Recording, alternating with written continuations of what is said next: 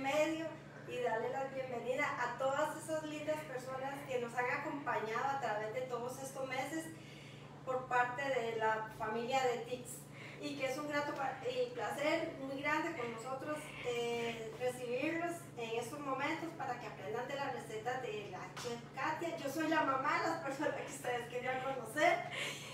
Ay, estoy muy emocionada, perdón. Y muy agradecida con ustedes por el apoyo, doña Cené, doña Doris, Braulio, Katia, todas las personas que nos Gabriela acompañan. y todas las personas que se me están escapando en este momento, discúlpenme. Se les quiere mucho y se les admira y se les agradece. Y muchísimas gracias, que tengan un feliz fin de semana y un bendecido día, como dice Katia.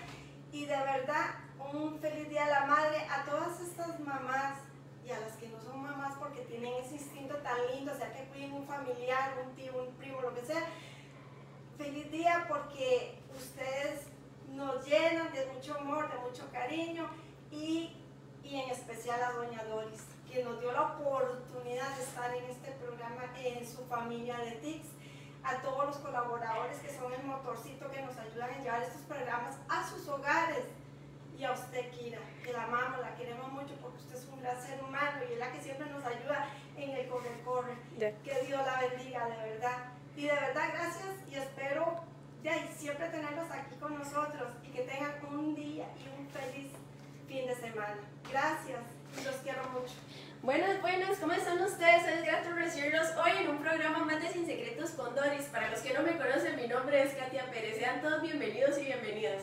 Y como ustedes pueden ver, iniciamos hoy el programa con mi mamá. Mi mamá no se presentó, pero se llama Alejandra. Y es la primera vez que sale en cámaras porque ella es un poquito nerviosa. Mi mamá es la que siempre me ayuda en todos los programas y ustedes querían conocerla. Entonces, ella es la que está siempre detrás de cámaras ayudándome, contestándole las preguntas y demás. Entonces, mami, feliz día de la madre por adelantado y que Dios me la bendiga y la llene de mucha salud porque ella ha sido siempre mi brazo derecho. Si ustedes no saben, yo también tengo un emprendimiento y mis papás me han ayudado mucho en eso. Entonces, vamos hoy con la receta, que hoy vamos a hacer una deliciosa tartaleta de fresas. La voy a hacer a mano y también les voy a enseñar a hacer una crema pastelera básica, de la cual ustedes pueden hacer variantes y pueden sorprender a mamá este domingo. Entonces, ya vamos a iniciar con nuestra receta y vamos a comenzar. Vamos a necesitar por acá, voy a colocar en una ollita 2,5 tazas de leche. Voy a hacerla de la manera directa. ¿Está bien? Gracias a todos. Ya conocieron a mi mamá, doña Ana, que qué bella. Bueno, muchísimas gracias a todos los que nos mandan unos mensajes tan bonitos. Y mami hizo la introducción para los que la querían conocer. Nosotros siempre agradecemos a todos ustedes porque nos acompañan. Entonces, como les repito, vamos a comenzar con la crema pastelera porque esto va a llevar un ratito. Entonces, mi crema pastelera es bastante directa. Voy a colocar 4 yemas. A veces hay personas que les da miedo hacer la crema pastelera porque le da miedo o tiene procesos, pero yo les voy a enseñar una forma directa. 2,5 tazas de leche, 4 yemas, 3/4 de taza de azúcar corriente, 3 cucharadas de fécula de maíz. Ok, de una vez todo. Vamos acá. Y vamos a necesitar también vainilla. Yo voy a utilizar la vainilla clara de la marca de Este, que ustedes saben que pueden utilizar esta o la oscura y la pueden conseguir en todas las tiendas de Tips. Y vamos a utilizar también una cucharadita de mantequilla. Lo que sucede con estos 2 últimos ingredientes es que yo los voy a agregar hasta el final, cuando esto empiece ya a tomar más densidad. Sí, recuerden que la receta siempre va a estar subida de manera permanente. Cuando ustedes vean la fotografía va a salir un link color azul. Ustedes ingresan y va a estar la receta subida. Para todos los que se van uniendo al programa, sean todos bienvenidos y bienvenidas. Vamos a hacer entonces una tartaleta de fresa. Hoy les quería simplificar un poco la receta. La receta está en gramos y en taza. La parte de la masa, que voy a usar una pasta sucre a base de almendras o harina de almendras, la voy a hacer a mano con estribo para los que no tienen de repente una batidora. Entonces, para la receta de la base de la tarta, acá yo tengo harina de todo uso. Pueden utilizar harina Winter o nacarina, etcétera. Acá yo tengo 200 gramos. Además, tengo harina de almendra, que son 100 gramos. También tengo 30 gramos de azúcar molida de tips, ¿ok? Azúcar pulverizada. Estos son mis ingredientes secos. Además, voy a incorporar una pizca de sal. Voy a traer una pizquita de sal. Entonces, todos están dejando bonitos mensajes, ¿verdad? A todos los que nos han dejado mensajes, yo quería comenzar hoy el programa con mami porque yo sé que ustedes la querían conocer. Y agradezco mucho a todos ustedes porque siempre nos apoyan en este tiempo. Entonces, darle ese espacio a mi mamá para que la conocieran ustedes hoy. Dice River Raquel que si el azúcar glass es igual. Es igual, sí, el azúcar pulverizado. Ustedes usan de la marca que ustedes gusten. Yo estoy utilizando la de Tips, que es pulverizada. Si usted es de otro país, es azúcar pulverizada. Nosotros en Costa Rica le decimos azúcar molida, azúcar glass, pero es la que es finita. Además, yo voy a necesitar un huevo entero y voy a traer de la refrigeradora, porque eso es muy importante, 150 gramos de mantequilla en cubitos. Acá ven, 150 gramos de mantequilla fría.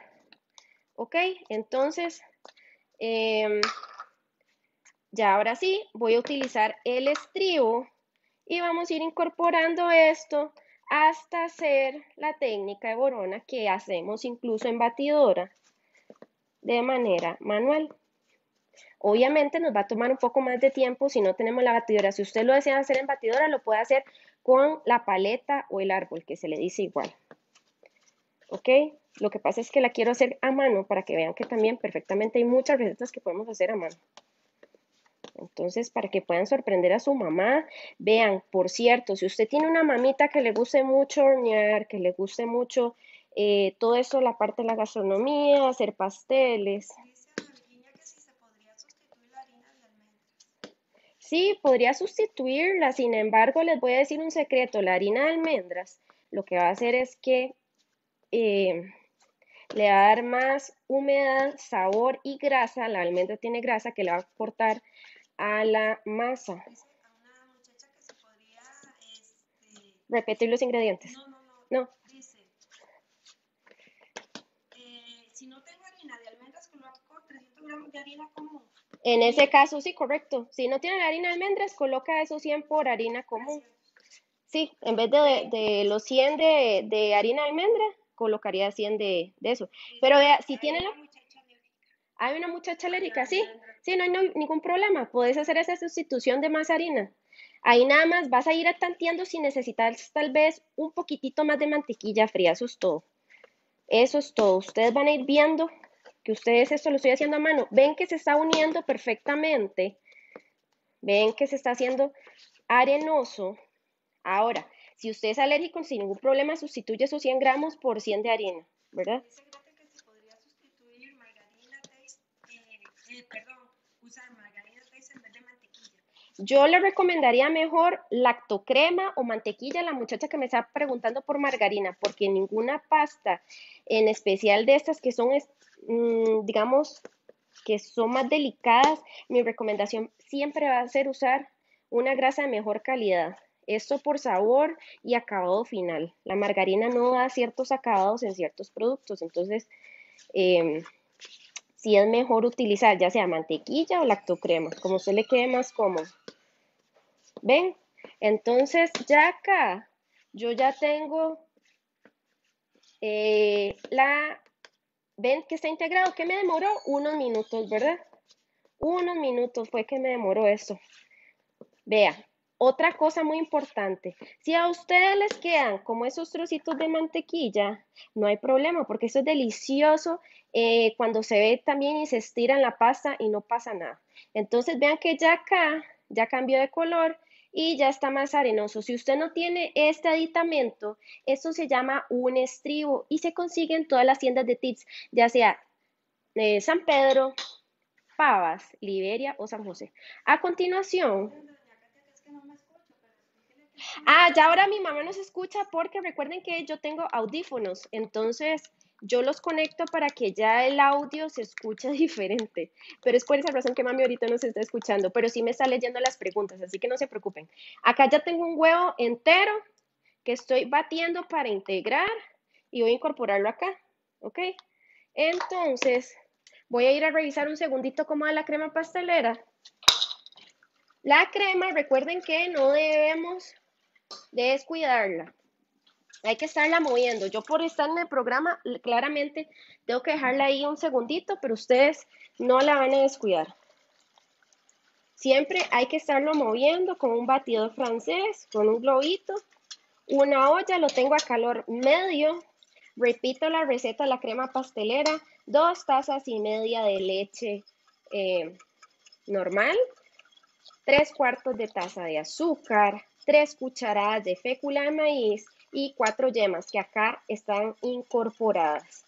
Aparte, voy a incorporar al final una cucharadita de vainilla y una cucharadita de mantequilla al puro final para la crema. Buenos días, ¿se puede hacer con mate? Yo estoy solo utilizando mantequilla o lactocrema, cualquiera de esas dos. La margarina Tates la haría para otra sustitución de recetas, pero para esta es preferiblemente utilizar mantequilla o lactocrema. ¿Está bien? Ustedes pueden utilizar la mantequilla de la marca que ustedes deseen. La mantequilla siempre va a tener un sabor delicioso, va a ser manejable, va a hacerme que la pasta al final quede suave y tersa y no que se me endurezca. Entonces vean, si ustedes como tip quieren sustituir una taza de leche por una de leche evaporada, lo pueden hacer. Yo estoy utilizando esta marca. Si ustedes quisieran hacer una pequeña sustitución para, digamos, reforzar todavía ese sabor un poquito más diferente. Pero si ustedes la quieren hacer tal cual, no hay ningún problema. Ya casi vamos a volver a la receta de la masa. Ok, ya casi vamos a volver.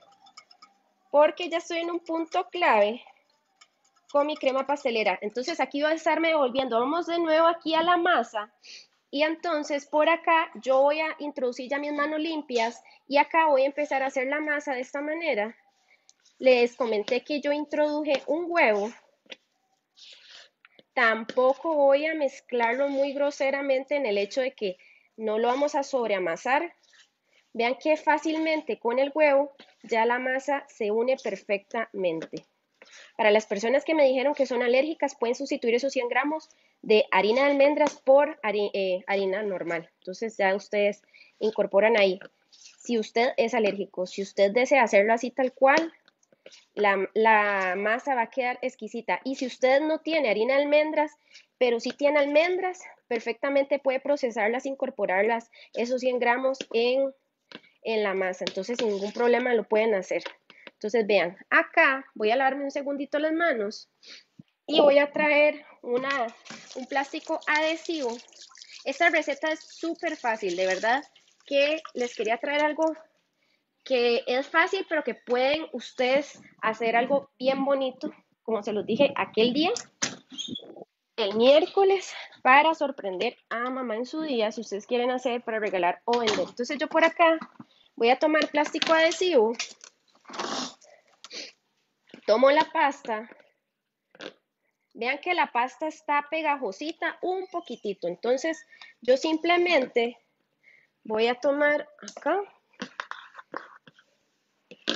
no desperdiciamos nada, voy a poner esto, y simplemente recuerden que cuando hacemos masas, las etiquetamos sin ningún problema, ¿verdad?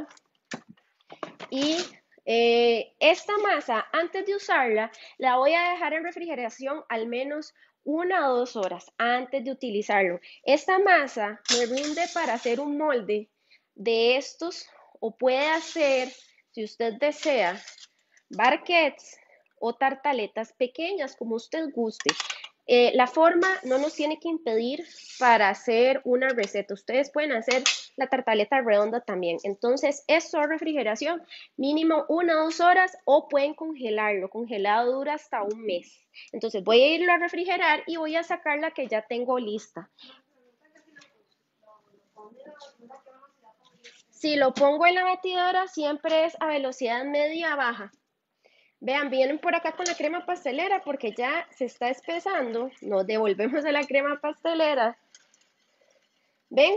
Ya poco a poco va espesando. La crema pastelera demora unos minutos, entonces siempre hay que tener esa paciencia. Primero va a salir esa espumita que ustedes pueden ver ahí y después va a salir ya la crema, se va consumiendo la espuma y ya se va espesando. Entonces es cuestión de minutos. Ven que ya está haciendo esas burbujitas pesadas. ¿Ven? Ustedes ya la pueden ver ahí.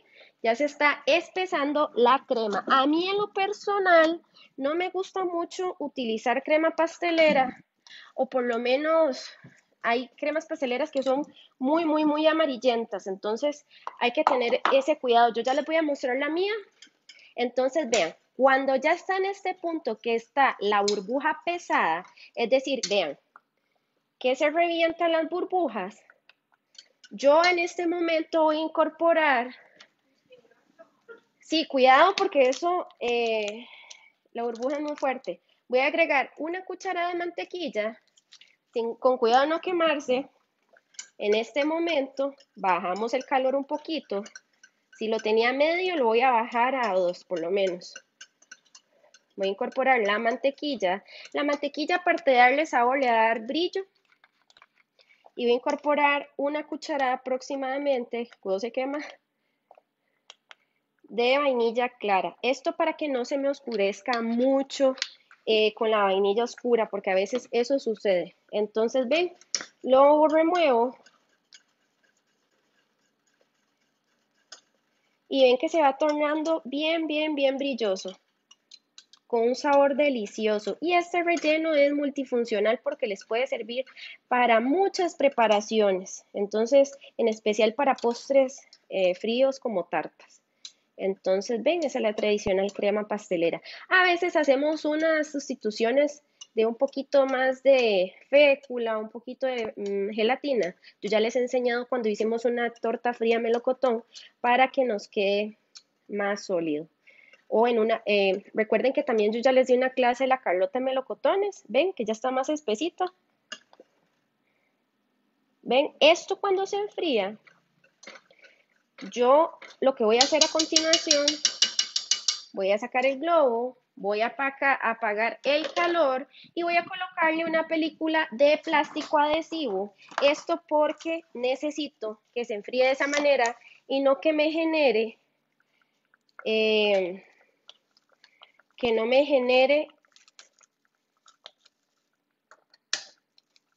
esta película que se les va a hacer. Entonces yo de una vez le coloco esto, lo corro el fuego, por supuesto, lo voy a quitar del fuego, vamos a colocar acá y le coloco la película. Esto para que no se me haga una película de nata, ¿verdad? Que se hace. Entonces de una vez le coloco el plástico y lo dejo enfriar así tal cual, para que no se me haga una película aquí muy feilla que se les hace a las cremas. Entonces, así tal cual, yo lo dejo enfriar a temperatura ambiente y cuando ya está frío lo puedo colocar en un recipiente como el que les voy a enseñar a continuación. Sí, pueden utilizarlo relleno de crema para los queques y pueden hacer una crema diplomática en partes iguales, puede ser de crema pastelera con crema batida.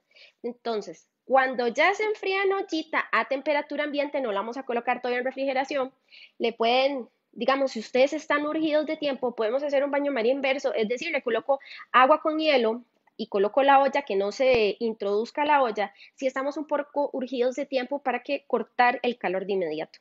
Si no, yo tal cual lo dejo así y después lo coloco en un recipiente y al día siguiente, o sea, eso ya tiene un día, va a estar así.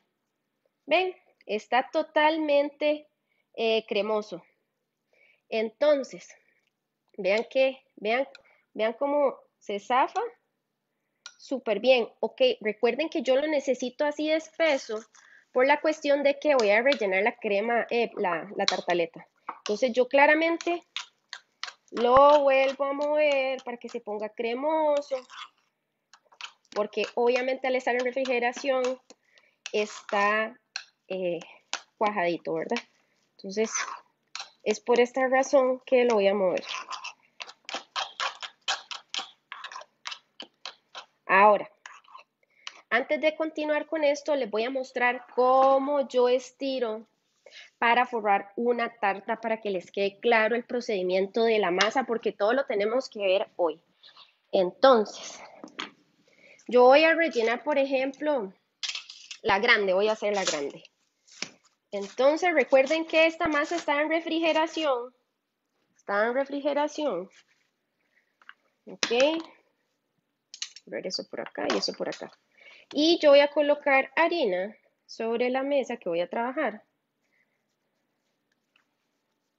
Si ustedes la tienen congelada, eso sí, en ese momento, ustedes sí la van a sacar antes, porque va a estar muy dura. Pero ustedes la pueden perfectamente congelarla si lo necesitaran congelar. Si necesitan hacer tartaletas pequeñitas, también pueden hacer tartaletas pequeñitas sin ningún problema.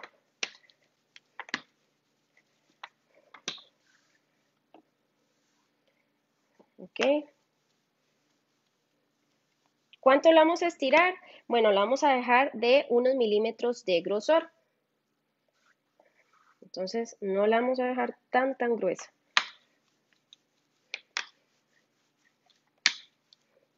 Y claramente la vamos a estirar al tamaño del molde que necesitemos. Si es redondo, redondo. En este caso, yo voy a utilizar un molde rectangular. Entonces, claramente voy a estirarlo al tamaño que lo necesito.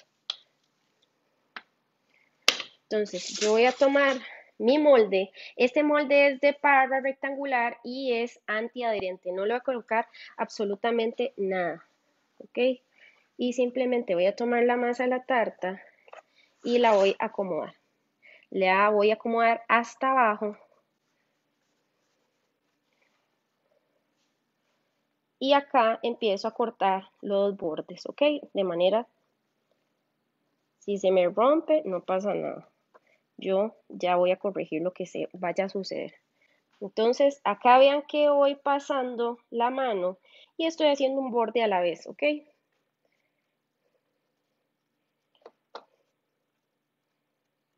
Ok.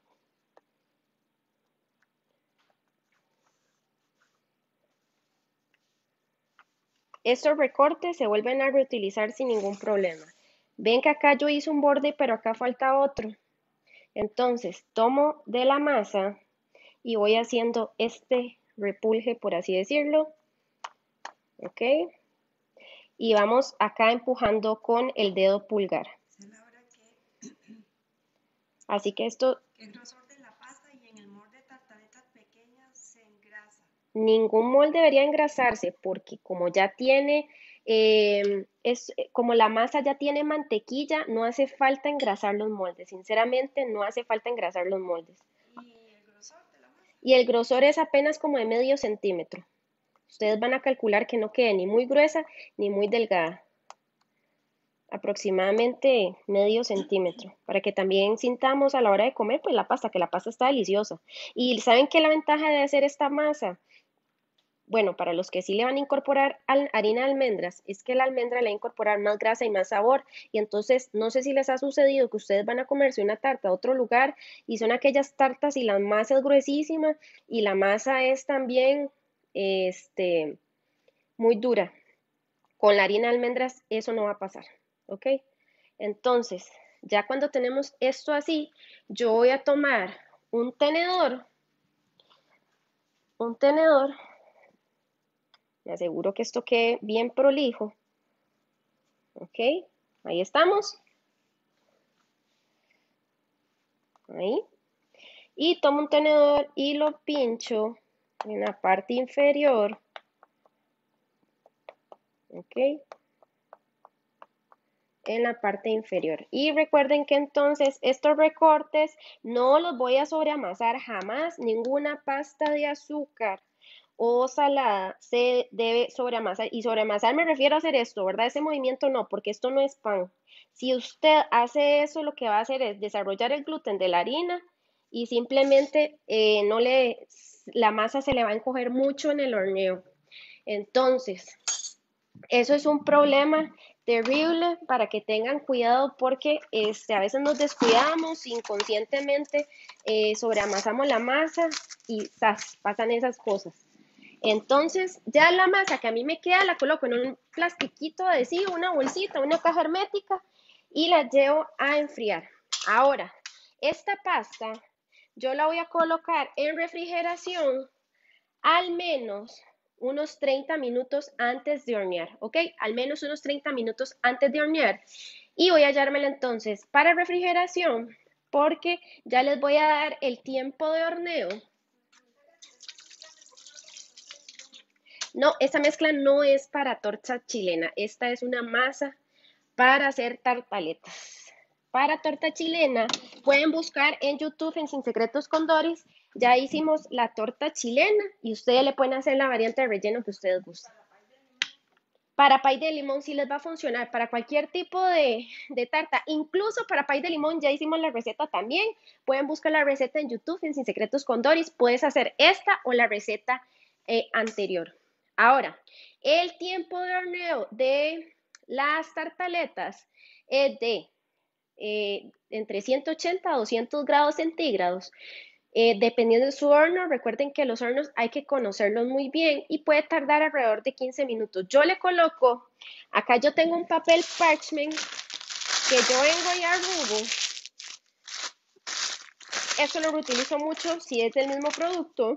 Lo coloco acá y le voy a colocar peso. Estamos hablando de cuando la masa está en refrigeración y cuando la masa está cruda, ¿verdad? Antes de hornearla, yo estoy enseñándoles ya horneada, pero antes de hornearla, vamos a tener la masa. Recuerden, después de los 30 minutos, voy a sacar la masa antes de hornearla, voy a colocar este papel y vamos a colocar unas perlitas de peso. Yo les he comentado qué pasa, profe, si no tengo las perlitas para hornear.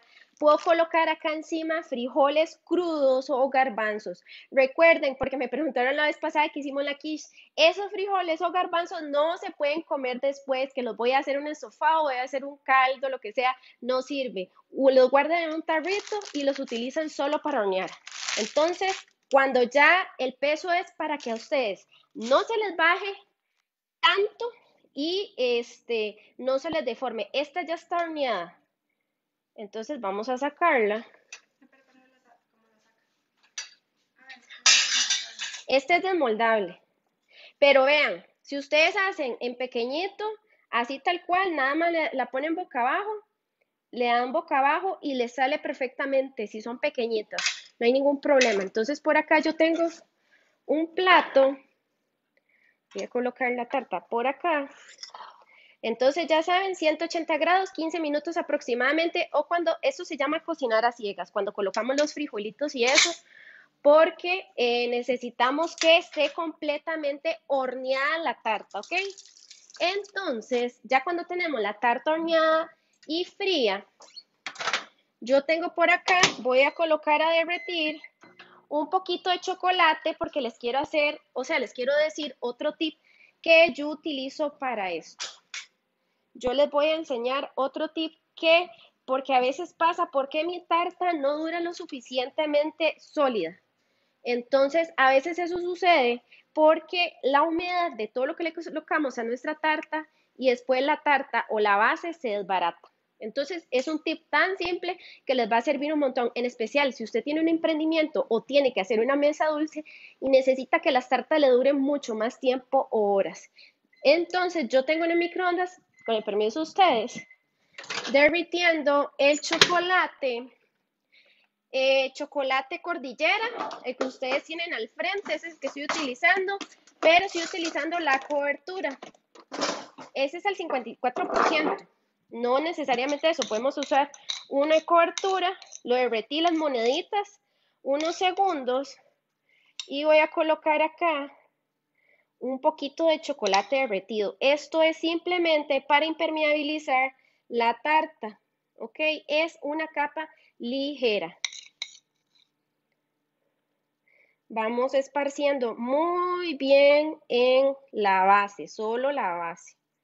¿Quién no me quiere? Ajá. Las piedritas de peso que parecen unas perlas las venden en las tiendas de tips. Recuerden, las tiendas habilitadas son San José, San Pedro, Paz y Liberia. Y los números son 2543-2100 o al 6130-0606. Entonces vean, una capa aquí ligera, la verdad. Vamos a colocarla. Ok. Ok, esto me va a ayudar a impermeabilizar mi tarta. Es decir, que no se, todo lo que yo le vaya a colocar húmedo no me vaya a humedecer en exceso la tarta. Voy a colocarle un segundito en refrigeración. Ok, para que continuemos con la receta. Ahora, por acá tengo entonces una manga de topping de maracuyá, ya les iba a decir otra cosa. Topping de maracuyá que viene listo, que tenemos en las tiendas de tips. Simplemente lo que hago es abrirla y cuando la quiero conservar bajo esto, enrollo y lo refrigero. Chocolate blanco. Yo utilizaría el chocolate. El chocolate lo que me va a hacer es la capa impermeabilizante. Cualquiera de los dos tipos de chocolate, incluso chocolate amargo. Dice que las personas que tienen chocolate tienen este producto, sí, claro. Sí, por supuesto. Hay que mencionar siempre si una persona es alérgica. Entonces voy a colocar la crema pastelera en una manga. Recuerden que si desean comprar mangas desechables, que al final son reutilizables porque uno las lava, pueden visitar las tiendas de tips. Entonces, la crema pastelera, lista. Ahora, también recuerden que acá tengo fresas frescas cortadas. Ustedes las van a cortar de la forma que ustedes deseen. Cualquier tipo de tarta se le puede poner la capa de chocolate y no varía el sabor. Yo no lo haría, por ejemplo, yo lo estoy haciendo en esta que lleva frutas y crema. Más que todo se hace mucho en ese tipo de tartas. Si usted va a hacer, por ejemplo, un pie de limón, otro tipo de pie, no es necesario que haga esa capa. Vamos a hacer esa aclaración que esto lo estoy haciendo porque voy a hacer una tarta que lleva frutas y todo esto empieza a drenar hasta abajo. Entonces, si es en el caso de un pie de limón o una tarta de chocolate, o una tarta de otro tipo de relleno, no necesita tal vez esta película delgada de chocolate, pero sí la voy a necesitar para este tipo de tarta de frutas para impermeabilizar la base. Y esto es si ustedes quieren, si ustedes saben que van a hacer la tarta el mismo día que la consumen, no necesitan esta tartaleta, pero si usted quiere alargar un poquito el tiempo de vida, hacemos ese tipo. ¿Algún tip para que cuando se hornea la tartaleta no se baje? Sí, les estoy diciendo que hay que refrigerarla. Después de estirado en la base, 30 minutos por lo menos, colocamos el papel parchment y le colocamos peso. Las perlas de peso de metal que las pueden conseguir en tips. Si usted no tiene las perlas de inmediato, puede usar frijoles o garbanzos crudos. Eso sí, los colocan después de horneado, los dejan enfriar y los colocan en un recipiente para reutilizarlos porque ya no se pueden consumir. Entonces voy a traer de nuevo la tarta porque recuerden que solo la dejé unos minutos para que se solidificara penitas el chocolate. Ya está solidificado, como ustedes pueden ver. Vamos a correr esto. ¿Ven? Ya está totalmente sólido. Entonces, yo voy a tomar la crema pastelera que hice con antelación y voy a rellenar la tarta.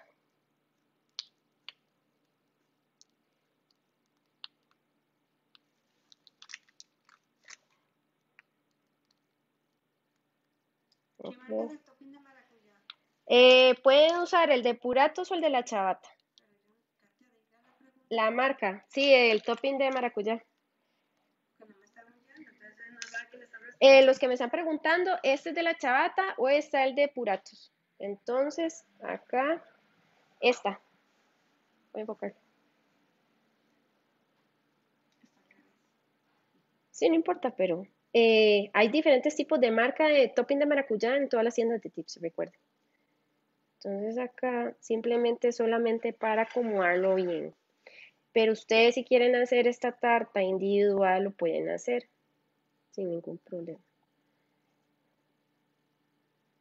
Ahora bien, yo voy a colocar un poquito de topping de maracuyá.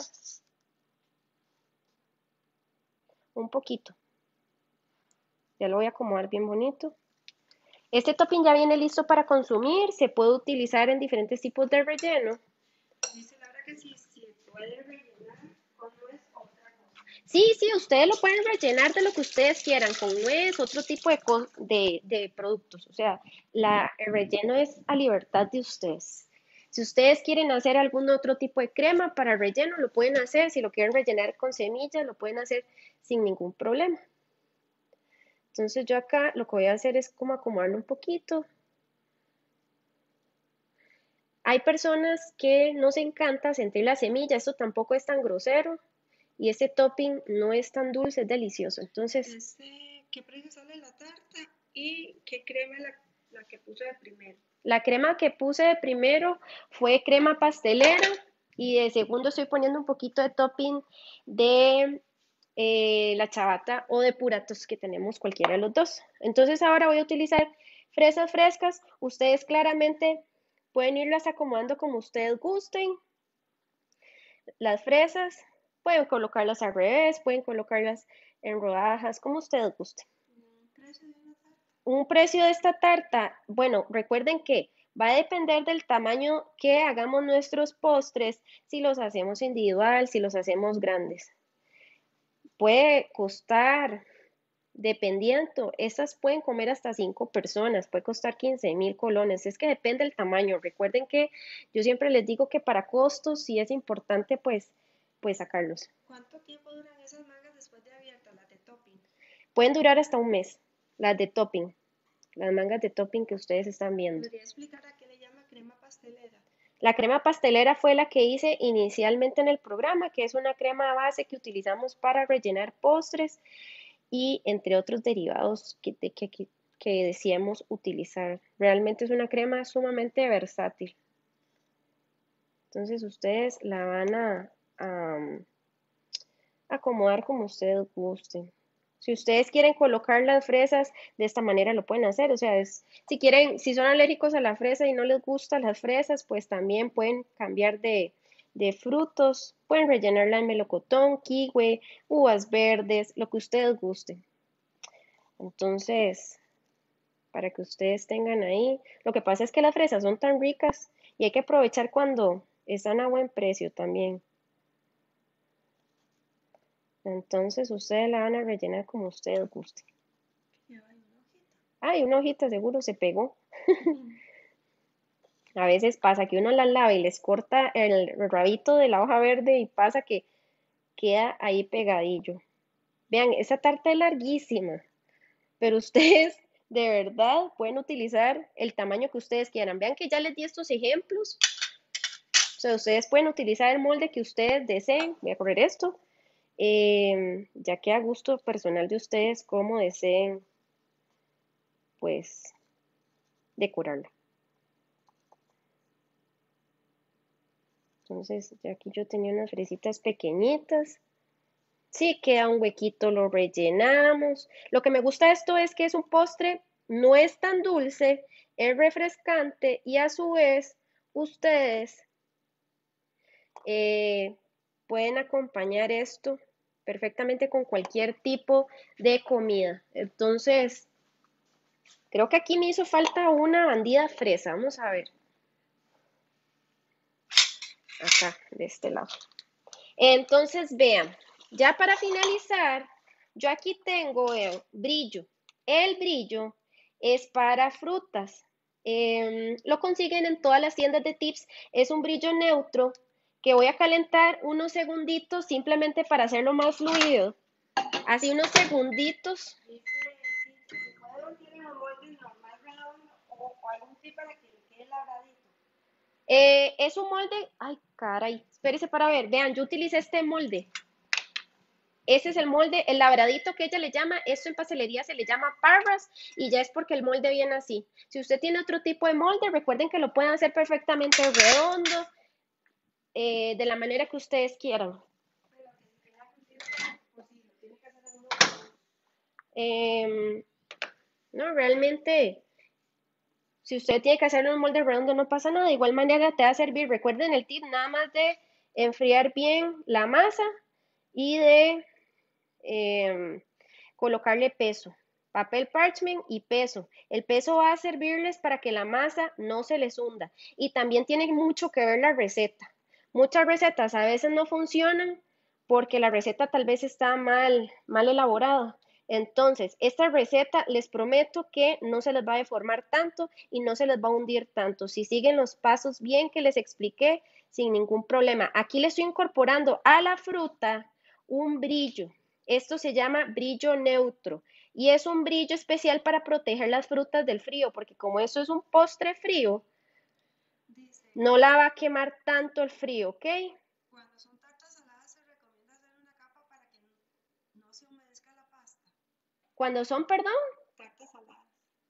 ¿qué es lo que necesitan? Se recomienda hacer una capa para que no humedezca la pasta. Cuando son tartas saladas no se le hace ninguna capa, digamos, si es como la quiche, si usted desea ver ese procedimiento de la quiche, ¿qué es lo que hacemos? Simplemente, por ejemplo, cuando hacemos el caso de la quiche, prehorneamos, porque no sé si les ha pasado, ya lo comentamos la semana pasada, que uno va a un restaurante y a veces va y se come una quiche y fíjense que la pasta inferior va a estar como blancuzca o como tiene un color como, ¿cómo les explico? Tiene un color como muy opaco, eso es que está cruda, porque en muchos lugares no saben que las masas hay que precocinarlas, porque vienen, le ponen la masa, le ponen el relleno y la tapan. O solo hacen una quiche y lamentablemente uno se está comiendo la pasta cruda y eso nos puede dar malestar estomacal. Entonces mi recomendación siempre es, en el caso de tartas saladas o pastel de pollo, precocinarla. Siempre de la misma manera, papel parchment, peso, precocinamos hasta que se vea semi apenas dorado y ahora sí todo el relleno. Yo siempre prefiero precocinar. Ajá, y no hay que hacer esa capa de impermeable. No, estamos hablando de tartas saladas, ¿verdad? No necesita hacerle la capa impermeable de chocolate. Entonces vean por acá, yo voy a colocar... ¿Cuánto utilizó de fresas? Uy, utilicé como 300 gramos para ese tipo de tarta. Si usted desea utilizar otro tipo de fruta y hacer una mezcla de frutas que no sea de fresas, puede hacerlo sin ningún problema. Si usted quiere hacer, por ejemplo, en el caso de esta otra forma, puede ser que utilice menos. Si vas a hacer tartaletas individual, puede ser que utilice menos. Entonces acá, ¿Qué es ese barniz? vean acá, es un brillo neutro. Les estoy explicando que es un brillo especial para pastelería que vamos a conseguir en todas las tiendas de tips, que es especial para colocar sobre las frutas y que las frutas pues se mantengan bien bonitas. Acá, Dice que cuánta vida útil, más que todo la pasta, gracias. la vida útil de la pasta yo la puedo hasta congelar. La pasta yo la puedo incluso congelar sin ningún problema, cruda. Y ya en refrigeración, sí, recuerden que al yo incorporarle todos estos elementos que son fríos, pues va a tardar y va a irse acortando su tiempo de vida. Así que si ustedes van a vender esto, pueden tenerlo en refrigeración unos cuantos días, pero esto les va a tardar pues poco, ¿verdad? Sí, eso tiene. Si usted, yo les recomiendo, si usted es emprendedor y vende postres, en el caso de eso, yo les recomendaría montarla fresca. Esa es mi recomendación. Vean, la cobertura de las frutas es este brillo por el que me están consultando. Así me pusieron la cobertura de la fruta. Este brillo se consigue en las tiendas de tips. Ya viene listo, el brillo se llama Miroir y está siempre en refrigeración, es una manga de 250 gramos.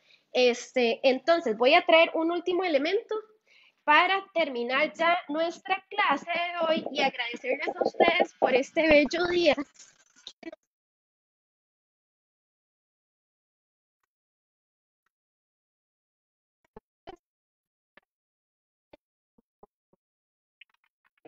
Ahora bien, yo por acá siempre les he comentado que utilizo flores orgánicas. Esto es opcional. Si ustedes desean conseguir Dice, después de terminar puedo guardar en refrigeración antes de entregar o degustar. Sí, digamos, sí es importante. Yo antes de entregarla guardo en refrigeración siempre, ¿verdad? Estos son pétalos de flores comestibles. Esta es la famosa capuchina y es totalmente comestible. Si yo quisiera colocarle incluso desarmada, sin ningún problema lo puedo hacer. Si quiero colocarle hojas comestibles también lo puedo hacer, hierbabuena y cosas así, sin ningún problema.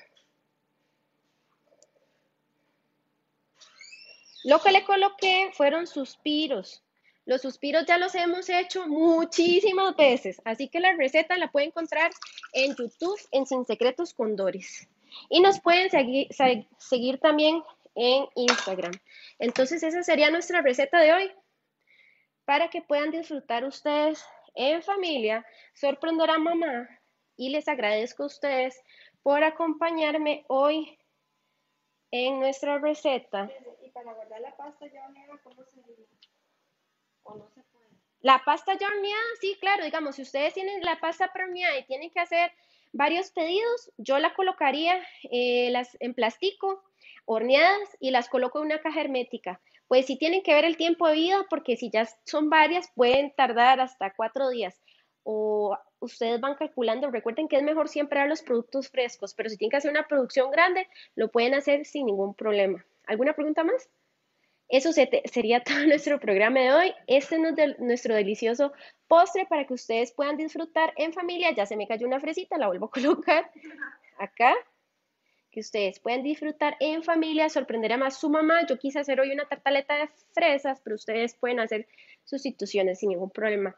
Que todos tengan un muy feliz, bendecido día, que todas sus mamás tengan muchas bendiciones, que estén llenas de salud, que estén llenas de mucho amor, que pasen bien bonito el domingo y recuerden que el Día de la Madre es todos los días, como me dice mi mamá, así que traten de cuidarla mucho y tenerla siempre presente en cada día. Así que mami, feliz Día de la Madre, que Dios los bendiga, nos vemos la próxima semana. Recuerden que este programa va a quedar grabado de manera permanente en Sin Secretos con Doris, en YouTube y acá en Tips Costa Rica. Nos pueden seguir también en Instagram. Que todos tengan muy feliz día. Hasta luego.